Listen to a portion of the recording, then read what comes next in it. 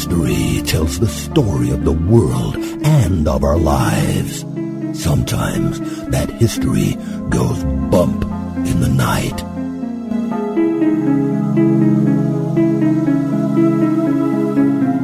Broadcasting from the center of oddity and the supernatural in Central Florida, it's the History Goes Bump podcast. Hello, you spooktacular people. Welcome to this 15th episode of the History Goes Bump podcast.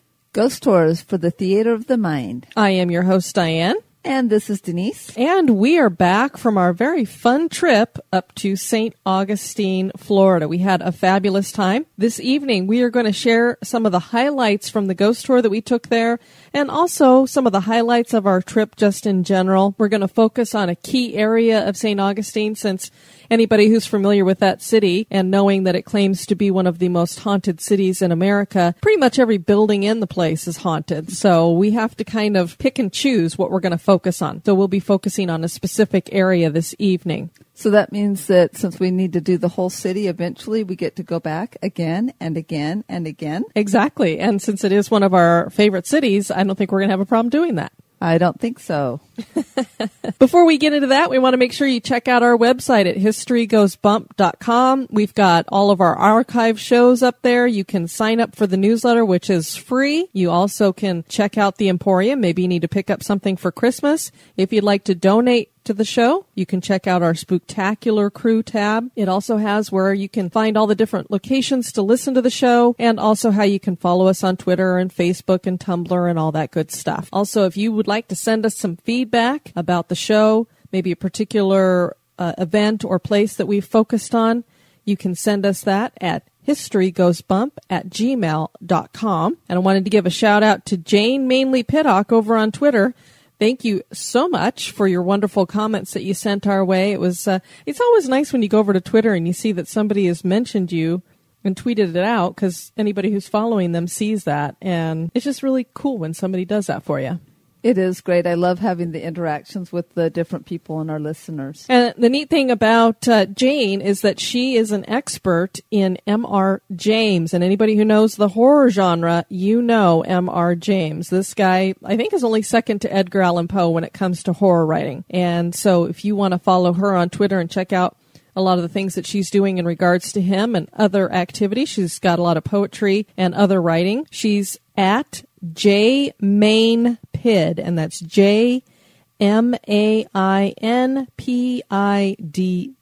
And we just want to thank all of you who've been interacting with us over on the fan page at Facebook. We appreciate all of the likes and the comments that you've been sending our way as well. And we also got a suggestion for something that I posted. One of the things I like to do on our fan page is to post this day in history, and we had a particular day that I posted something, and a suggestion was made that maybe we should do a show on that. So coming up in the future, we might be doing a show on a particular person who is very well known in the music world. Oh, that would be very cool. It's a mystery to me, everybody, so I can't wait.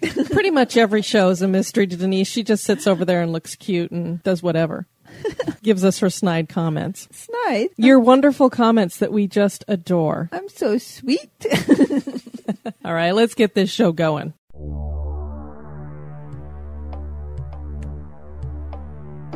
Welcome to this moment in Oddity history. Heriot-Watt University in Edinburgh, Scotland, has a school of textiles and design. The school was experimenting in the development of new and different kinds of fabric, and they came up with a very unique and strangely scented fabric. Their new fabric carries a permanent odor of whiskey, and not any old whiskey either. The scent is that of Johnny Walker Black Label Whiskey. The scent has been dubbed Aqua Alba. The technique used to make the fabric is known as microencapsulation technology, which layers the scent into the fabric.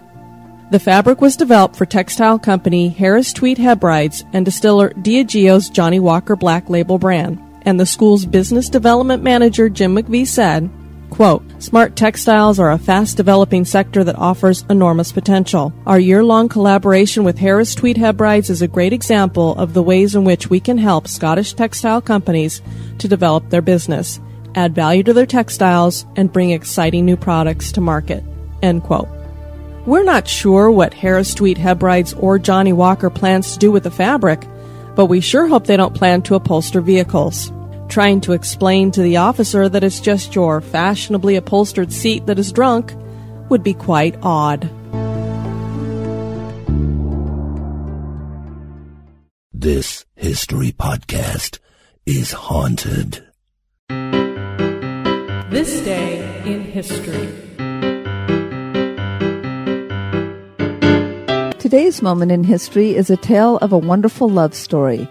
On this day, December 11th, in 1936, King Edward VIII publicly abdicates the throne to his younger brother, George. King Edward had taken over the throne on January 20th, 1936, after the death of his father. The king was a bachelor at 42, but he had his sights set on marrying an American girl he had fallen in love with named Wallis Simpson. There was a problem, though. Miss Simpson had already been married twice before, with her most recent divorce still pending. King Edward tried to convince the Church of England, his family, and politicians that it would be okay for him to marry Miss Simpson, but he received no support. He was informed that the only way he would be allowed to marry her would be to give up the crown. And that is just what King Edward did. In a speech on December 11th, King Edward said, quote, "You all know the reasons which have impelled me to renounce the throne, but I want you to understand that in making up my mind, I did not forget the country or the empire which, as Prince of Wales and lately as King, I have for 25 years tried to serve. But you must believe me when I tell you that I have found it impossible to carry the heavy burden of responsibility and to discharge my duties as king as I would wish to do without the help and support of the woman I love. And I want you to know that the decision I have made has been mine and mine alone. This was a thing I had to judge entirely for myself. The other person most nearly concerned has tried to the last to persuade me to take a different course. I have made this the most serious decision of my life, only upon the single thought of what would, in the end, be best for all." End quote. The king's brother George bestowed the title Duke of Windsor on Edward, and Edward and Wallis lived happily until his death in 1972.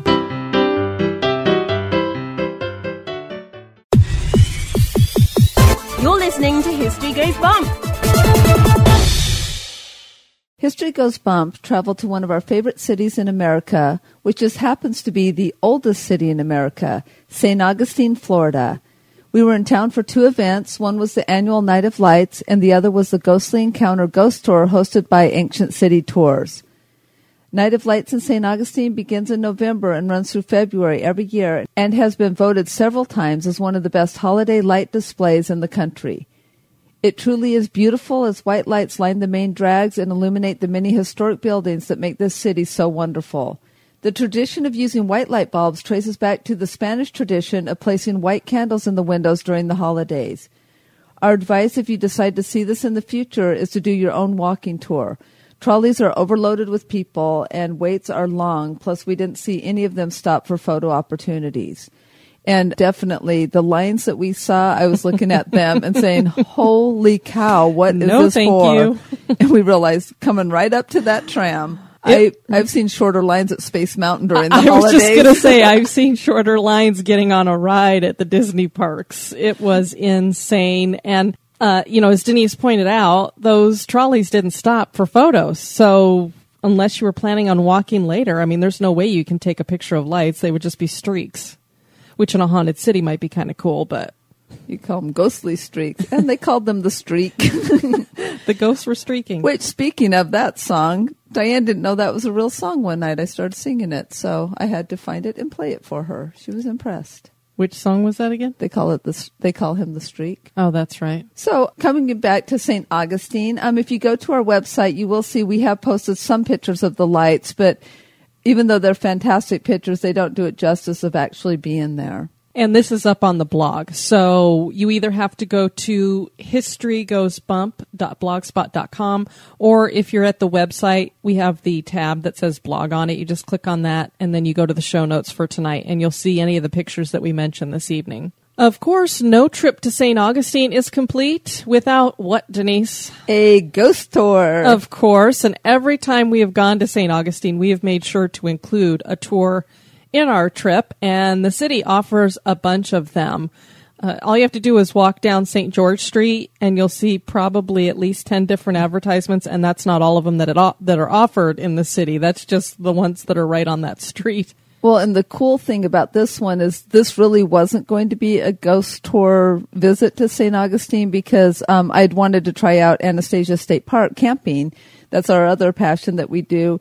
But we would have little Rafiki with us, and we don't like to leave her in the camper for long periods. So I simply went online and put in dog-friendly ghost tours, St. Augustine, Florida, and we did find one that allows your furry family to come along with you. So Rafiki also got to do her first ghost tour. And the nice thing is, if you have babies, we did have a baby on the tour with us as well. As most people know, dogs or animals and children usually are the first to get some kind of a feeling when it comes to the spectral visitors.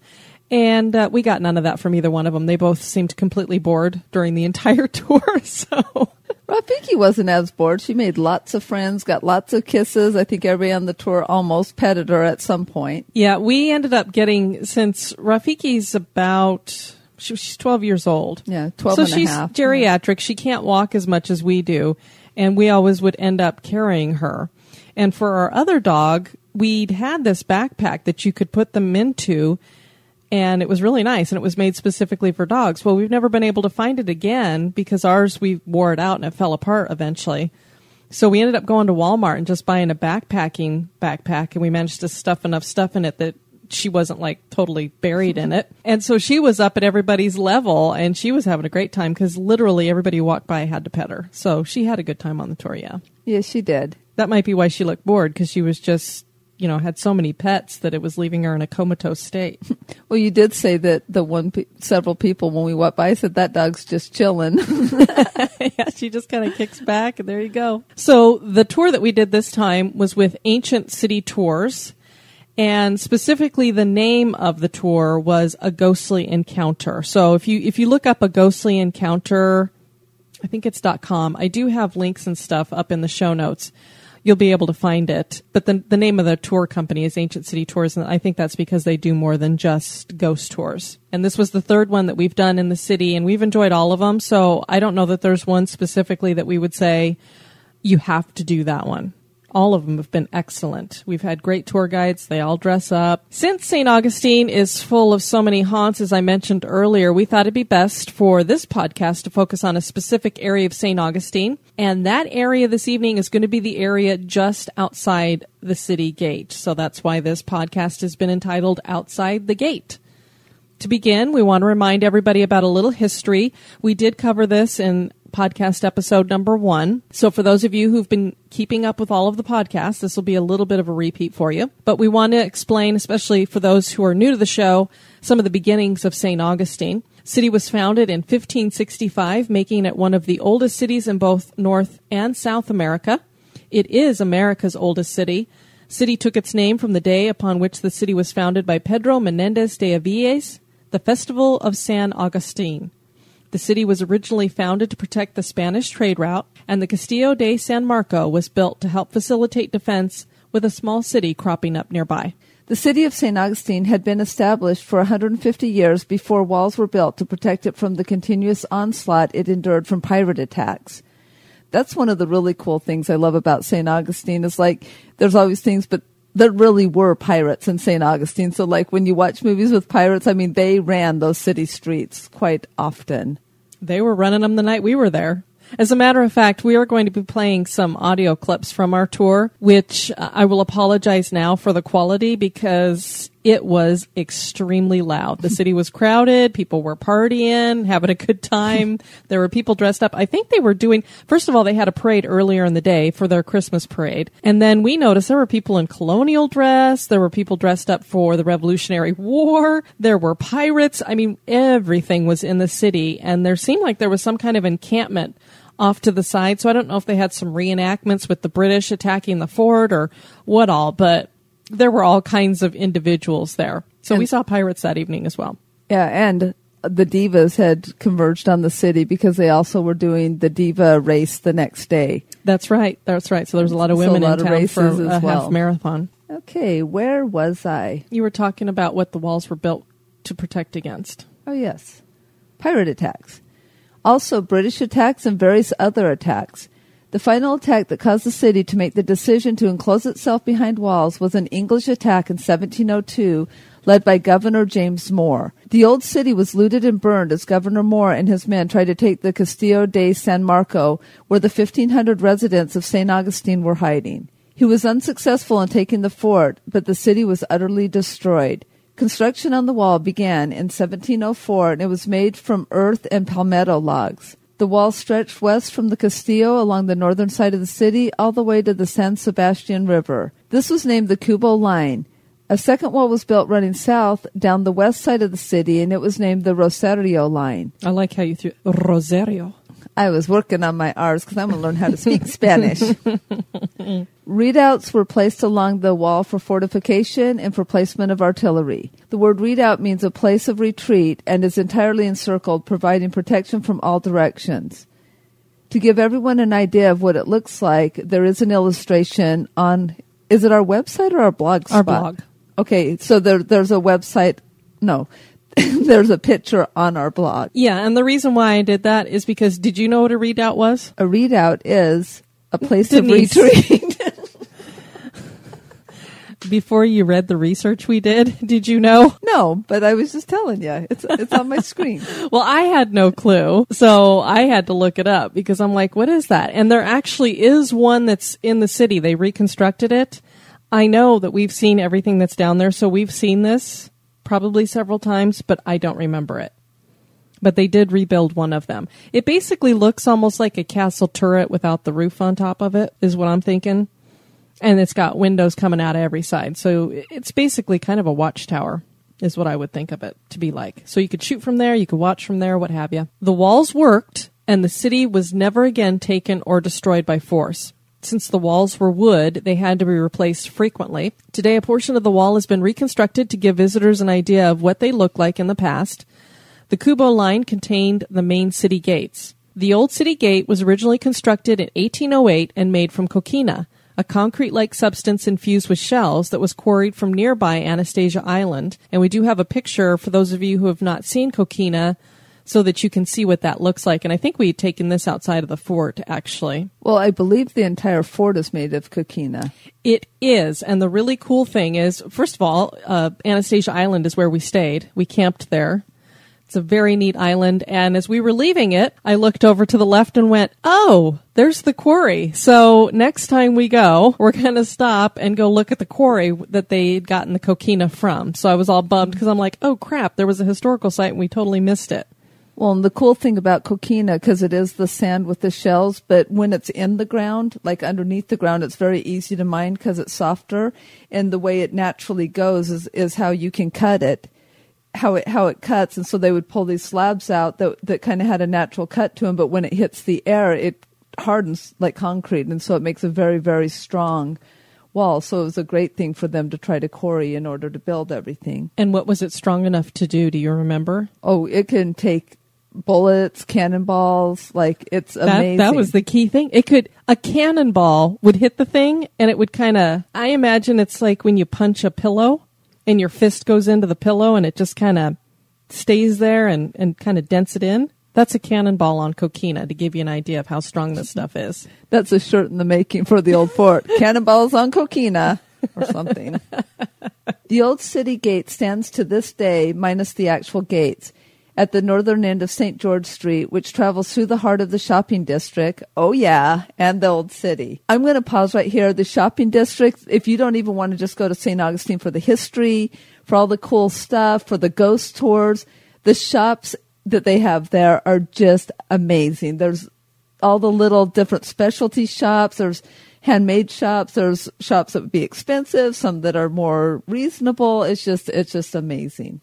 Yes, there are plenty of places to spend your money. Right, Denise? Yes, and there's the French fry place. That was awesome. Actually, I do have to say that was pretty damn good. French fry heaven, if you're ever there. Yeah. It was yummy. Yeah, and it was just all they sold were different kinds of French fries. They even had tables for their little French fry cones. I'm surprised. I don't mean to get political, but I'm surprised the government hasn't shut it down.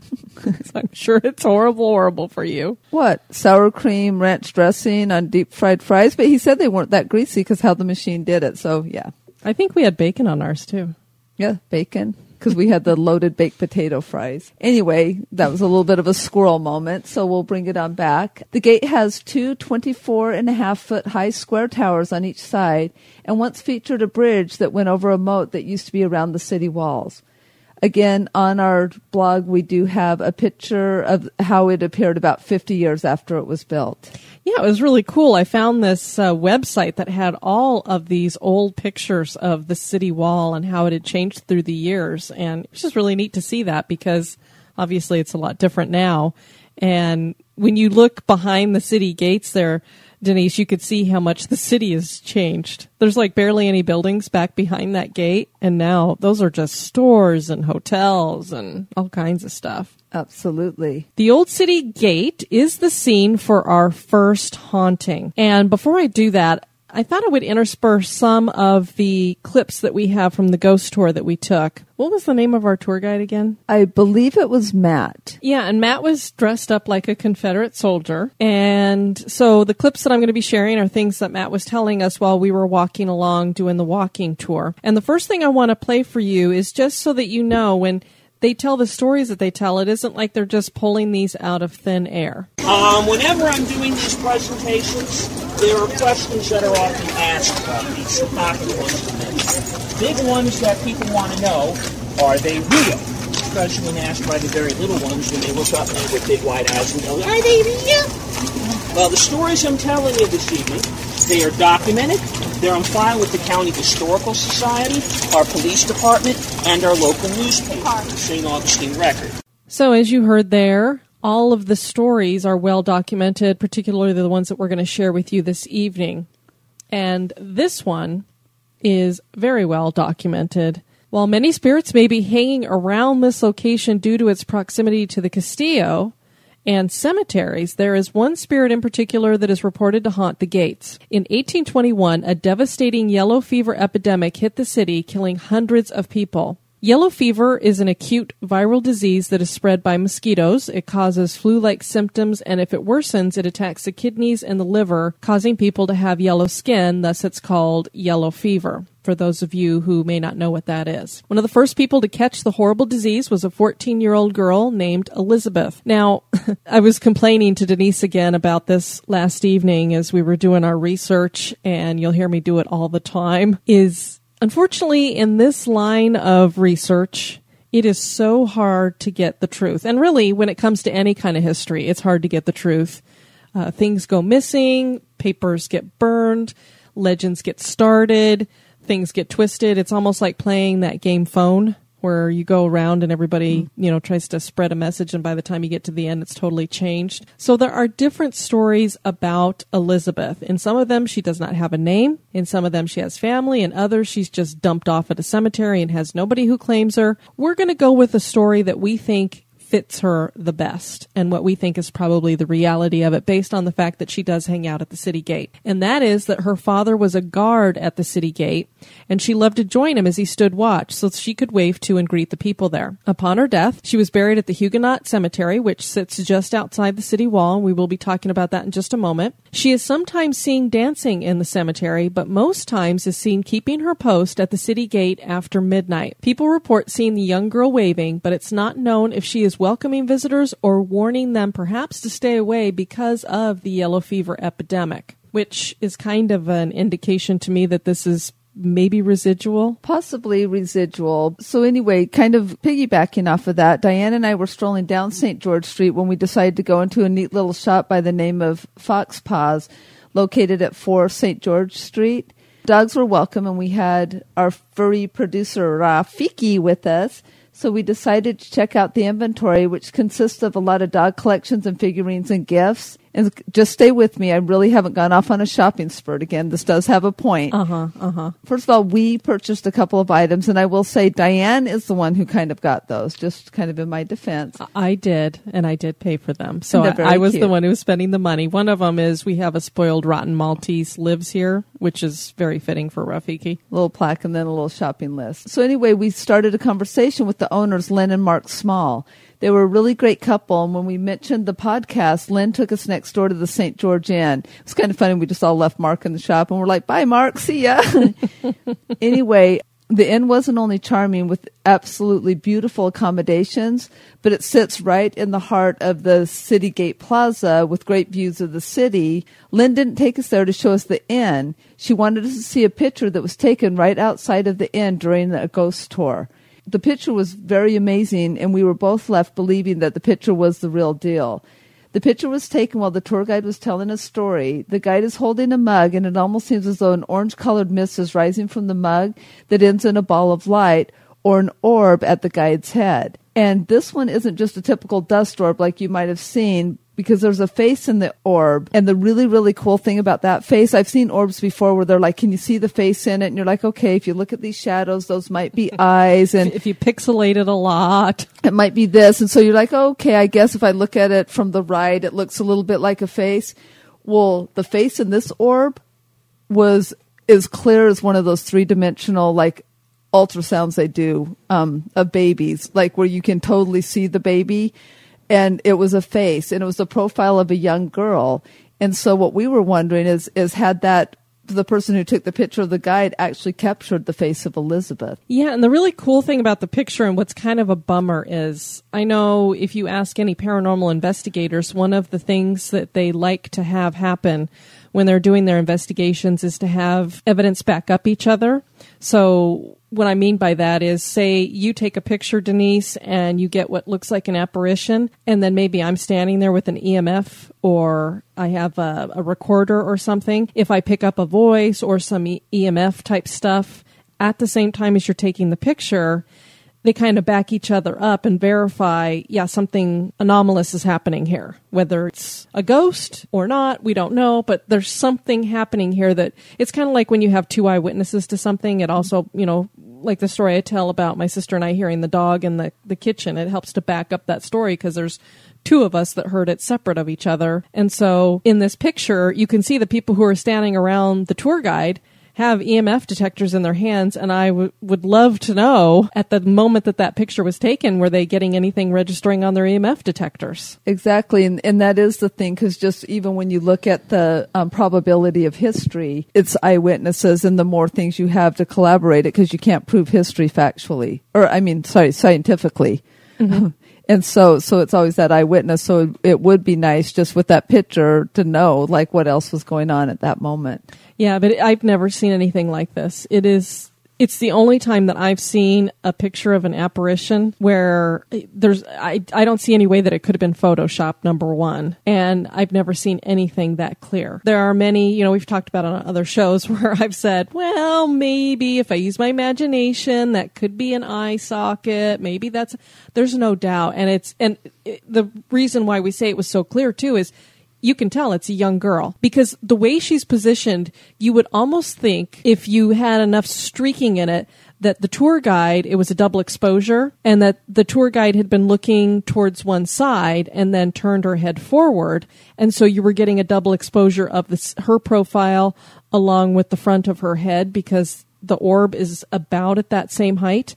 But there's absolutely no way that this is the tour guide's face because it's the smaller child nose. And so it's an amazing photo. I'm glad she took us over to look at it. Absolutely. So see, sometimes when I wander into shops, it's for a good thing. And as Denise was pointing out, the St. George Inn, it's funny because we've walked past it many times and I had no idea that there was this beautiful inn there because a lot of the bed and breakfasts are standalone houses. The St. George Inn is just part of this area where all these shops are in, and it only has, on the one side, it looks like it just has half the building, and there's just a little sign hanging out of it. So I didn't even know that this inn was there. And you walk in, and it just has these gorgeous rooms, and it's all around this plaza courtyard type area that's really neat. And so it is a little bit more on the pricey side. So you're looking at anywhere between $150 to about $300 a night, depending upon whatever room you get. But I don't know. I would think it'd be worth the splurge just for the views and everything. And we did, of course, do our duty and ask the people who were there that evening, is this place haunted? And she said they did have one room. I can't remember if she said it was like room 33 or 36, something like that. I can't remember the number. I can't remember, but she said they have had a couple of times that people have mentioned that they've heard noises in there and had some weird disturbances. But she said pretty much nothing's really happened. And there was another guy who was standing there with her that works there. And they both made the comment that, well, we haven't been here long enough. And at first I thought they were talking about maybe they hadn't worked there. To hear the stories. Exactly. Long enough to know. And then as they continued on, I realized they were talking about the building because she's like, the building's only been here for 12 years. And Denise and I just kind of looked at each other and smiled because a lot of people are under that impression that a building, number one, has to be old to be haunted, which is not true. It could be a brand new house and be haunted. And why would that be the case, Denise? Because a lot of times it's the haunting is coming from like the graveyard or what it's built on top of, which in St. Augustine, pretty much if you build in St. Augustine, you're probably building on top of bodies. More than likely. And I mean, this is right at, since I said we were specifically paying attention to the city gate and the cemeteries, everything that's just in this little itty bitty, I don't even know that the area that we're covering here is maybe a city block altogether if you included everything, because the cemetery is not real big either. And then going across the street over to the Castillo, we'll talk about how that's an unmarked area over there. But we don't know, was this wall maybe a little bit further back too, or who knows? So I'm like, well, where you guys are sitting with this store, I'm surprised they don't have ghosts crawling out of everywhere. Nope, just everybody else in costume. Who knows? One of those might have really been a ghost, and we just thought they were in costume. Lynn didn't tell us. She took us over to meet a couple of real ghosts. So that's a little bit about Elizabeth. It's definitely a story you will hear on every single ghost tour that you do there. I don't know. I think we're pretty fortunate to have seen a picture of her. Right. And well, the other cool thing, though, like you said, that's the story you might hear in every one, but I'm amazed that we've done 3 different tours.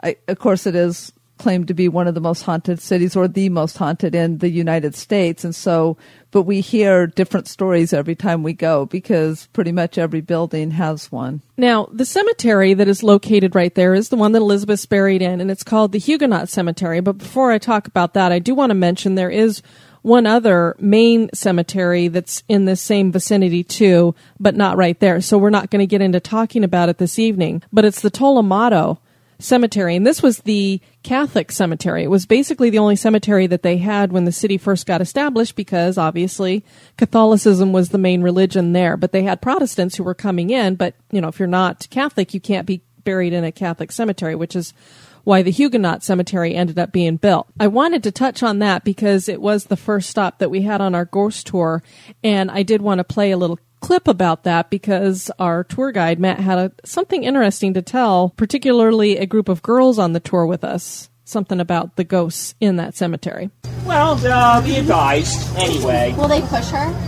Well, I can tell you that we had a tour guide here who made the mistake of turning her back to the cemetery. She was at the front entrance over there. And she was talking with some people, turned her back, and then was pulled against the fence, shaken violently. Something grabbed her, shook her violently, and the very next day, the bruises were very evident on her arms and wrists. Quite strong.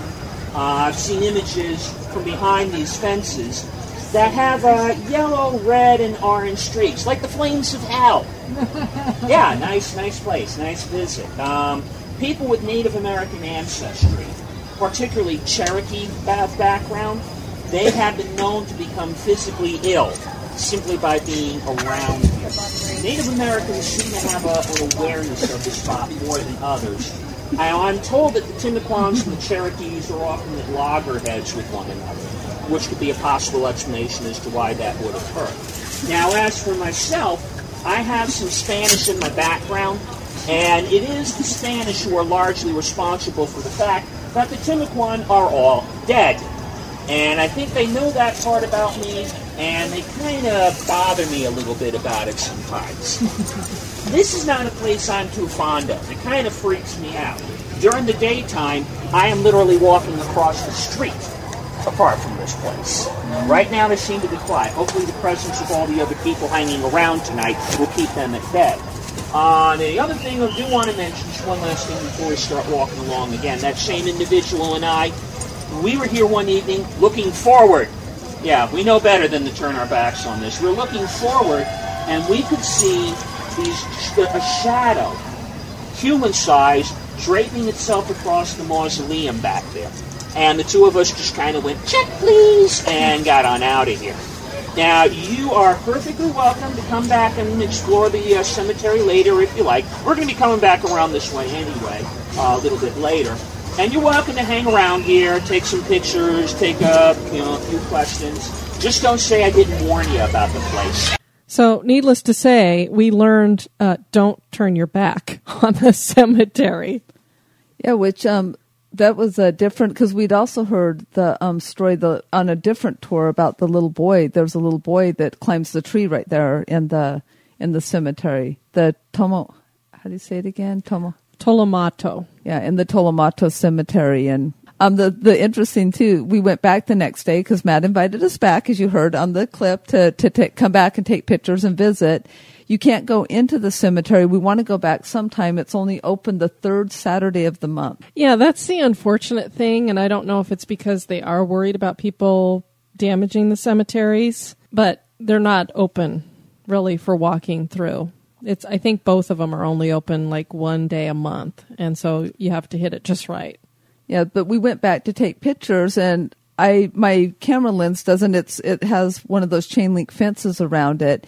My camera lens doesn't go through that, so it likes to focus on the wire of the fence. So I climbed up on the little wall so I could take a picture over the fence.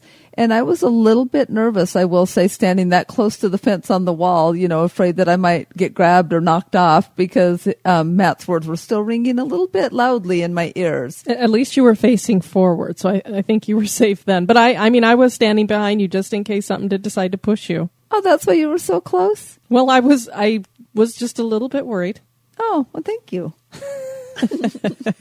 So that was the Tolomato Cemetery, but the one that we want to make sure we focus on this evening, because it's in this specific area right outside the old city gate, is the Huguenot Cemetery. The same year that yellow fever erupted in St. Augustine, the Huguenot Cemetery was established, and it was the public burial ground. Don't you love how it's called the public burial ground instead of just the Protestant burial ground?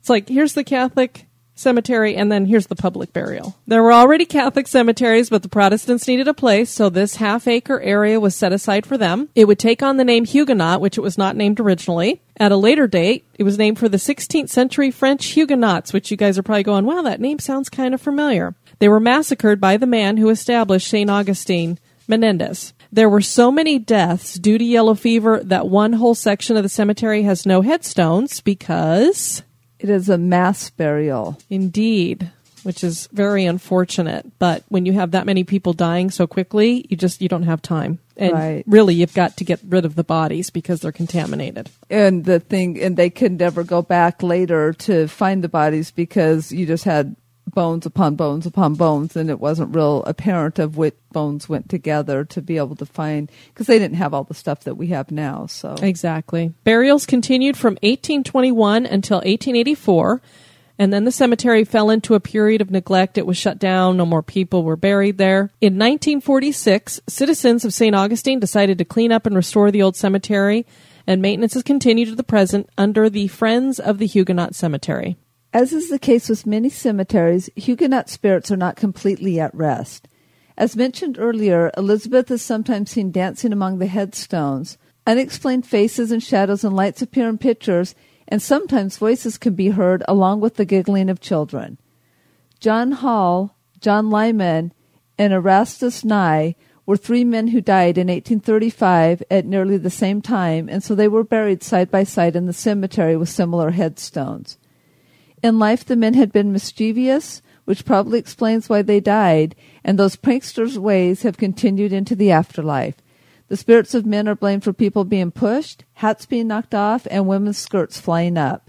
As for us, Diane was trying to take some pictures of Nye's headstone the night we were on the ghost tour, and it was the only time that she could not get the camera to operate properly. It could have just been a coincidence because we did go back the next day during the day and you were able to get pictures, but I had put the camera setting on a setting that would keep the shutter open a little bit longer because, we didn't want to use our flash and stuff. So I don't know if it was something to do with the lighting and the shutter speed, but every time I could take a picture of every other headstone near it. And at first I thought, okay, well, maybe it's the way I have it angled because there's what would you call it? Like an iron... Like a wrought iron fence. Wrought iron fence around the cemetery on the one side. And so I had the camera. I was trying to take a picture kind of over the top of it, but there's these, little decorative things at the top. And I thought, well, maybe it somehow is trying to focus on one of those the way I have it tilted in order to try to get the gravestone. So maybe that's the issue. So I waited till the tour guide was done talking. And then as everybody started walking away, I kind of ducked down so that I could take a picture through the wrought iron bars towards the bottom. And I still could not take the picture.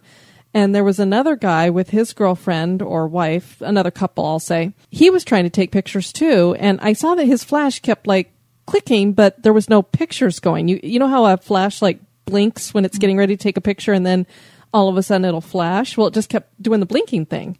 And I heard him talking to the woman that was with him and he kept saying, I can't take a picture here to save my life. He goes, I cannot get a picture. So then after I tried to get a picture of the headstone, I went up to him and I said, I cannot get this camera to take a picture of that headstone for anything. So I don't know. Might have just been a coincidence, or Nye is supposed to be the most pranksterish, if that's a word, of the trio. So I don't know if he was pulling a prank and wouldn't let us take a picture of his tombstone. I'm not sure. Well, it could be because the next morning when we came back, I got pictures, but he might have been sleeping if he'd been up doing pranks all night. Very true. Very true. Just saying. The most famous ghost that haunts the Huguenot Cemetery belongs to that of Judge John B. Stickney. And his tombstone is very prominent. You can't miss it. It's one of the nicest looking ones there. And it says Stickney right across the bottom of it. It looks kind of like a chess piece. I shouldn't say this, but thank you, Captain Obvious. Stickney's dead phone says Stickney on it, so you can't miss it. Okay, Peanut Gallery, you can be quiet now. Judge Stickney was born in Massachusetts in 1833 and moved to St. Augustine after the Civil War ended. He worked in St. Augustine as a state and district attorney and as a judge advocate. He was well liked by the people of St. Augustine and was mourned by them all when he passed away. The judge had been appointed as U.S. Attorney for the Northern District of Florida, and he had to travel to Washington, D.C. on business in 1882. Unfortunately, the judge was not feeling well. As he traveled, he became sicker and sicker as typhoid fever ravaged his body. The judge was dead within the week, and his body was shipped from D.C. back to St. Augustine, where he was laid to rest, but not for long. In 1903, Judge Stickney's children had his body dug up and moved to D.C. to be reburied closer to them. So, in the process of digging up the grave, the judge's gold teeth went missing. More than likely stolen by grave robbers when the gravedigger wasn't paying attention. We're not sure if he fell asleep, if he was drunk, whatever the case may be, some grave robbers came in and took the teeth from the skull. Apparently the judge was quite attached to those gold teeth, and although his body was moved, his spirit still hangs out at the cemetery. People claim to see a tall, dark figure that resembles Judge Stickney wandering the grounds of the cemetery as he searches for his missing teeth, or maybe he is looking for the men who stole his teeth. So, I know they see him, but how do they know he's looking for his teeth and not just hanging out because he loves St. Augustine? I ask these questions all the time because unless he's wandering around going, kind of like the zombies. Teeth! Zombies looking for braids. Exactly. And I haven't heard anybody say he's wandering around. Now, maybe people have picked up EVPs of him mentioning his teeth. I don't know. Oh, that could be. But I was just laughing. I'm like, how do they know he's looking for teeth? He could be looking for anything. Yeah, he might have dropped his watch. He could be looking for... And here's the thing. If you're dead and you're a ghost, does it matter if you have teeth or not? I don't know. Maybe... And here's another good question. These inquiring minds want to know. Ghosts appear at different stages of their life sometimes. So I've heard people wonder, do you get to pick? If you die as an old woman, you probably would rather come back as your hot 30-something person that you used to be. Right? Maybe, or maybe you liked all your wrinkles and gray hairs. You never know. Yeah, that would not be me. No, it definitely would not be you. So I'm thinking if you get to choose how you come back as a ghost, I'm thinking you're not coming back as the one who still needed his gold teeth. Maybe you'd be a younger version, still had your original teeth. I don't know. But as a judge, he was successful, and there was a lot of neat things about that. And he was so well loved in the city for being a judge, so he might like his elder self. And here's an even better question, Uh-oh. as we all ask. How do they know it's the judge? It could be some other guy hanging out. It could be one of the grave robbers looking for more teeth. You never know. Or maybe it was the grave digger, and he's looking for the teeth so he doesn't get busted for doing a bad job. Oh, there you go. So we just made this legend into all kinds of stuff. And that's how rumors start. Speaking of which, on a previous show, we had wondered why usually when you see a ghost, it's an older ghost, talking about time-wise, like a Victorian ghost or a ghost from the 20s or the 30s or the 40s, blah, blah, blah. But you don't normally see a parachute pants-wearing ghost. Well, we heard something terrifying this evening when we were on this ghost tour that I'm going to share here that kind of takes us back to the parachute pants. Are you ready? I'm ready.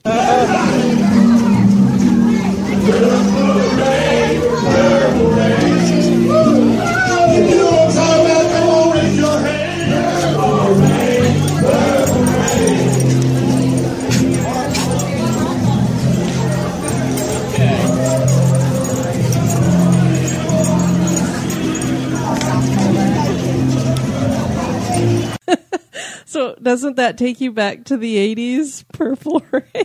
Yes, but please nobody think that, as far as we know, Prince is still among us. So if you see him, he is not a ghost. And that was not an EVP. We were walking past a bar, and I was just, the minute I heard that and I knew I had it recorded, I thought, oh, this takes me back to that ghost is wearing parachute pants. Now that's terrifying. So a bar full of people singing Purple Rain, equally terrifying. On a Saturday night in St. Augustine, Florida. Okay, so let's get back to the real show here. So across the road from the Huguenot Cemetery and outside of the Castillo is a large park-like area that's all covered in grass. It's thought that area is a large unmarked graveyard, yet another place where hundreds that died of yellow fever were dumped in mass graves. And such a scene like that reminds one of the Black Death. Absolutely, and I want to go ahead and share a clip of Matt talking about this area as well, because he explains it a lot better than we do. They usually don't talk about it, and it's not because they're not allowed to talk about it. They generally just don't talk about it. This doesn't come up much in discussion. The patch of ground here, you're talking about the hillside, flat terrain. This is known as the glossus. This is not a naturally occurring hillside. This was actually built by the Spaniards, using employed labor and slave labor. The idea was to create a bonfire. Any enemy attacking forces trying to make their way up this hill, well, they're going to get cut down by absolutely murderous gunfire coming from the fort. So this was a very tight defense. The British, they'd never really attempted any kind of storming the fort up this hillside. The closest they got was they dug some trenches about 100, 150 yards away from it. As a result, there really weren't a lot of combat casualties here at the Castillo de San Marcos. However, back in the day, there's any one of a number of things that can kill a whole bunch of people. Fire, famine, flood, disease. And you wind up with a whole lot of bodies to bury. And when you have a whole lot of bodies to bury, you need a big wide open area in which to bury the bodies. And where do you see the nearest large wide open patch of ground? You are now standing right on top of St. Augustine's biggest unmarked graveyard. So when we talk about the glossus being man-made, yeah, we mean it literally, people. So yeah, that grass there is man-made, Denise. Absolutely, and the hill as well. I mean, it's just amazing what the cities used to go through back in older times, and the mass. Like, I don't think we could even conceive what that would be like to be in a city with that many bodies and what to do with them. Exactly, and I do want to remind people, as I said earlier, I do apologize for the audio because there was a lot of outside noise. So in the background, it sounds like something is mumbling, or I believe it's just music that's coming in from a bar that was across the street. Yeah, so that's not a ghost. If anybody's like, whoa, whoa, whoa, you got something. I'm hearing some weird stuff. Or the children in the background. Again, there were kids that were running around the Castillo in the middle of the night. I don't know why, but so anything that you're hearing in the background, We might have picked up EVPs, but there would be no way we would ever know because there was just so much contamination from other noise. Yeah, and there was a lot of spirits of the other type flowing freely. Yeah, there definitely was. So death seems to permeate the area outside the gate, and now the spirits do as well. Or do they? That is for you to decide. So this was just one little area that we were focusing on. Of course, we've done the Ripley's Auditorium, which had lights on it as well for the holiday season. So that was very cool. We took some pictures there. Before we finish up everything here, I do have a couple of other audio bites that I did want to play from our tour. One of them was talking about some ghost dogs, and then another one is talking about some ghosts that hang out at the White Lion restaurant. Well, that's the kind of thing that people would do with the dogs right there. They'd reach out to give them that pot on the forehead or the scratch under the chin, and then their hands go right through the dogs' heads. A pair of ghostly white standard poodles in that building. Now, inasmuch as they were seen very often in there, they have not been seen in a very long while since. And I think I kind of know why. And take a moment and look at things from the dog's point of view. From a person's point of view, and going through a dog's head, I would think a person would probably find that to be at least a little frightening. However, I would think that the dogs, they would find that to be extremely annoying. I know that would bother me. Hands always going through my head. It's a terrible violation of my privacy. Because after all, what's up here belongs to me. One of the other questions I get asked is that why do the dead only come out at night? Why do we only see the ghosts? Well, it's not so much a matter of them only coming out at night. They're always around. The thing is that those who are dead have a very low energy level. When we're awake, we're walking all over. When we're asleep, their energy levels have a chance to rise. And I bring this up, kind of ties in with something we got going on over here. This is the White Lion restaurant. It's a nice place to eat. I've eaten here myself from time to time. And we have gotten some reports in the past about some ghosts that have been seen in the kitchen of the White Lion. Yeah, they're hanging out right there in the morning, just before the place opens up. Now, what do you suppose those ghosts are doing in the kitchen of the White Lion? Anyone have any suggestions? Snacking! No? Anyone else? No? Close. They're actually cleaning. Cleaning up the pots, the pans, the dishes, the that'd be nice. Cleaning up last night's business and getting the place ready for the next day. This usually prompts people on my walks to ask if they could take those ghosts home with them. Yeah, they could use the help in their own kitchens. But you know what the best part of this is? Labor laws in the USA only apply to the living, not the dead. You don't got to pay them anything. Free labor. So at the White Lion Inn, the thing we really like that Matt was talking about is that those ghosts do actually clean during the night. And so a lot of the people in our tour were saying, oh, we'll take those ghosts home. And I joined them until I was like, whoa, don't tempt the spirits. That's the main thing with Denise. Don't invite anything to come home with you. Be careful what you ask for. Exactly. They might be cleaning dishes for you one night and then rolling you out of your bed the next. And I don't like getting rolled out of my bed. And on our next show, I believe what we are going to do is go ahead and focus on the person that I had mentioned earlier, particularly because this is the month that commemorates his death. And that should probably give everybody a little hint. Let's see. Somebody in the music industry who died in the month of December. He was murdered. He was extremely popular both here and across the pond. And very talented. Died in the year 1980. Anybody getting it now? John Lennon. So on our next show, we will cover the life and the afterlife of John Lennon, because apparently he's been very active, even though he's been dead for, I think, 34 years now. Oh, wow. Yeah. I can't believe it's been that long. Yeah. So join us for the next show as we cover that.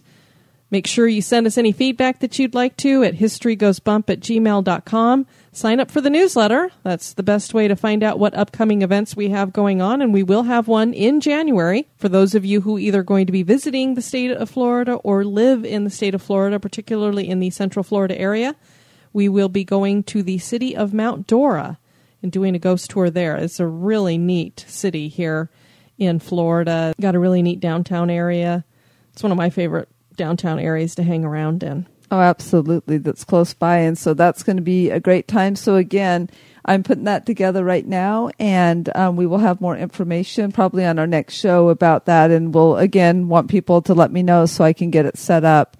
But we will be doing a gathering and a meetup at a ghost tour just really close. Mount Dora from like the Disney parks is about, 45 minutes? Yeah, probably about 45 minutes. Yeah, so not quite as a drive as St. Augustine was. So hopefully a lot of you will be able to join us. And we do want to let you know as well that we will be having a show on Christmas. We're going to do a Christmas special. So if you have any stories that you would like to share that are either holiday themed or something that happened to you over the holiday season, we'd love to hear from you about those as well. We want to thank you for joining us this evening. I have been your host, Diane. And this is Denise. Take care now. Bye-bye. Check out the website at historygoesbump.com.